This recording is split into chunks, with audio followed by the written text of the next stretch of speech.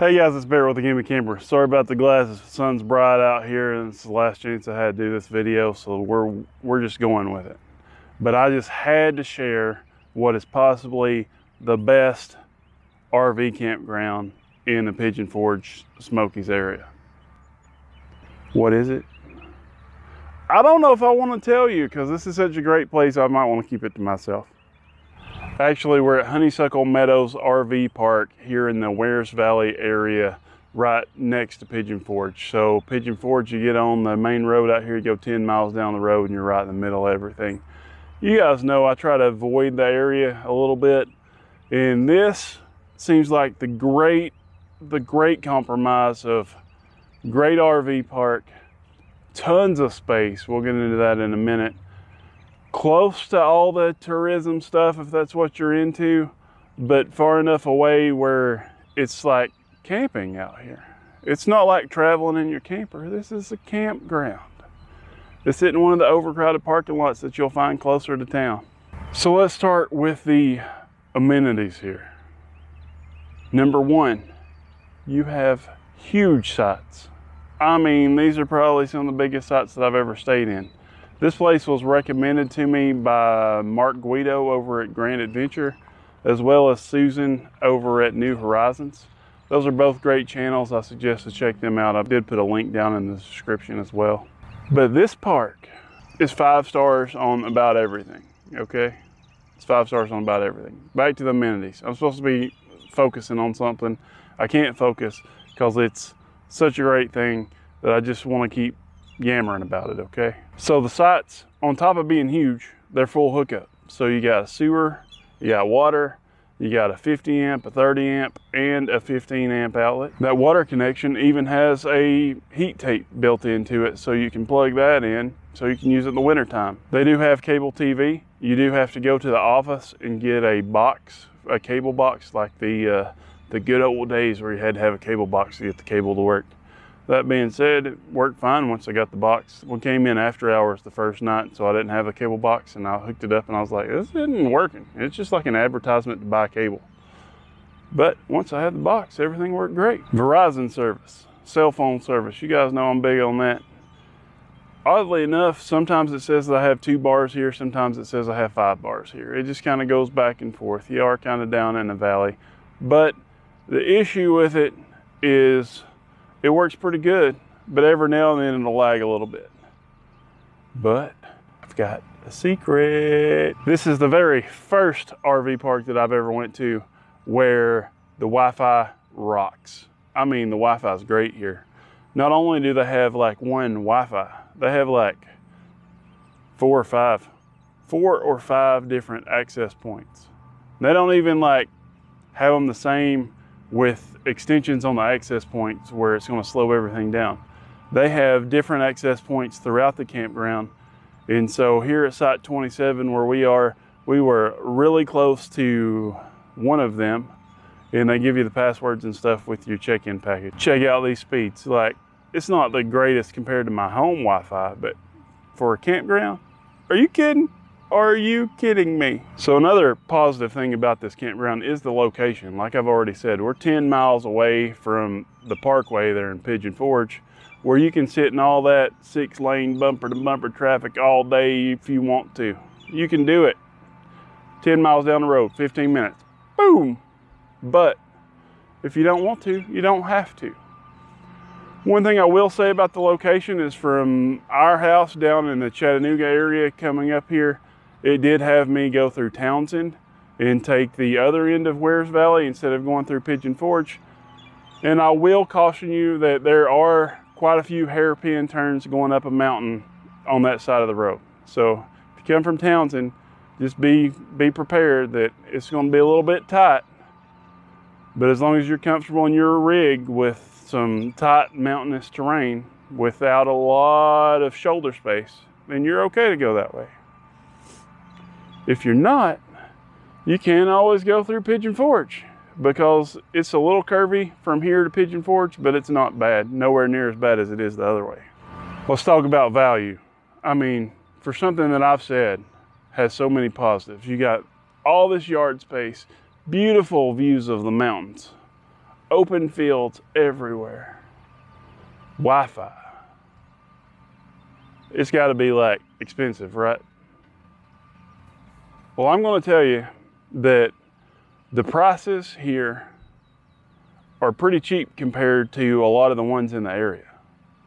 They're a little bit more than what I tend to spend. I try to stay around $30 a night. The price varies. The last thing that I looked at said between $40 and $45 a night, depending on the time of the year. So I'm doing $40 a night for 3 nights. That's really not a bad deal, especially considering everything that I've said already. Don't tell them this, but people would pay twice that much for this kind of amenities. Also, they could put double the amount of campers in here and still have more yard space than they do at a lot of other areas. Don't tell them that either. They do have a fishing pond and a pool. Now that is kind of across the road. It's on the other side of the campground from where we are, and it's across the road. So that is there, and it looks to be like a really nice area. Nice place to hang out in the summertime. I noticed the deep end was only 5 feet deep, but it's a really nice pool down there. Well, let's talk about a few cons. Everywhere has to have some cons, right? This place has a couple. They're not really big. Once you actually figure out what's going on, it's not too bad. When you turn in from Wares Valley Road and you go to the office there, you kind of do a double take. I ain't gonna kid. You kind of do a double take because you think that you're pulling into one of those other places in Pigeon Forge where your campers are lined up right beside each other, because they're like boom, boom, boom, boom, boom, boom, boom. But the truth of the matter is that they have some long-term RV storage that's right next to the office out there.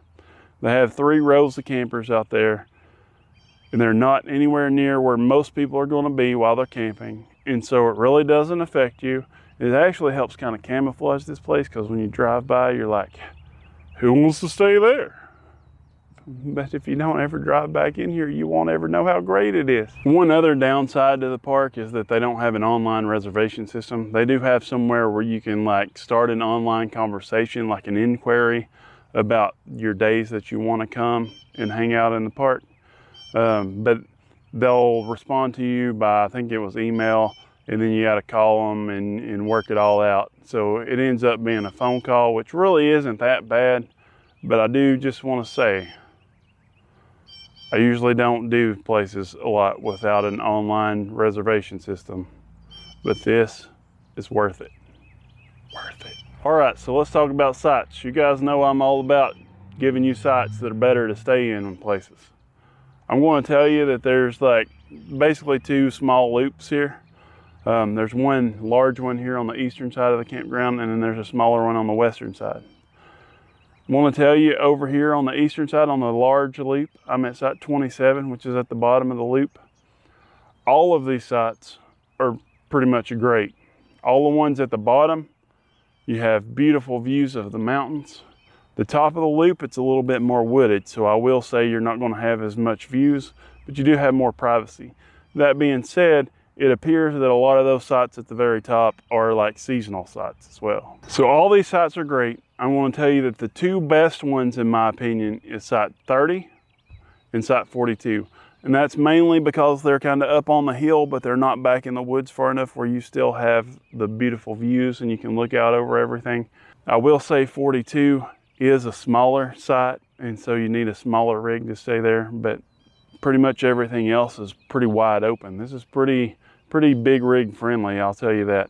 A lot of the sites like this one here in 27 is a pull-in site, which is only an issue if it's muddy.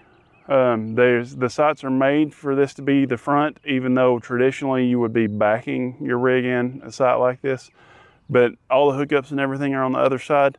And I noticed when I came in that everybody else's rig was pointed this way. And it's just because that way you can have your front door here at the mountains. The biggest issue that I ran into that was only that it had rained cats and dogs the day before we got here, and so there was a little bit of a muddy area in front of my truck, which is where apparently somebody had a hard time getting out due to the rain the day before. I would avoid sites 31 and 48 because they're in a semicircular loop, kind of like a buddy site. I would also avoid sites 49 through 51 just because they overlook the trailer storage area. So all in all, like I say, this is a great place to stay, a great place to visit the Smoky Mountains. And it's not too far from all the shenanigans down there in Pigeon Forge, if that's what you want to do. Now, if you want to do more like camping, this is your place. If you travel in your camper and you're going to be out the whole time, going to shows, doing shopping, all that touristy stuff, you might want to stay down there closer to one of those campgrounds where everybody's kind of huddled closer together if you're not going to be outside very much and you don't mind that. But personally, I'd much rather be out here. I think this is probably the best campground that I've been to so far in the area. We've got a few more coming up this year, so we'll let you know, and we'll divvy them all up at the end of the year and say where we preferred the most out of anywhere. But I have a pretty good feeling that it's going to be right here. Do not forget to hit that subscribe button.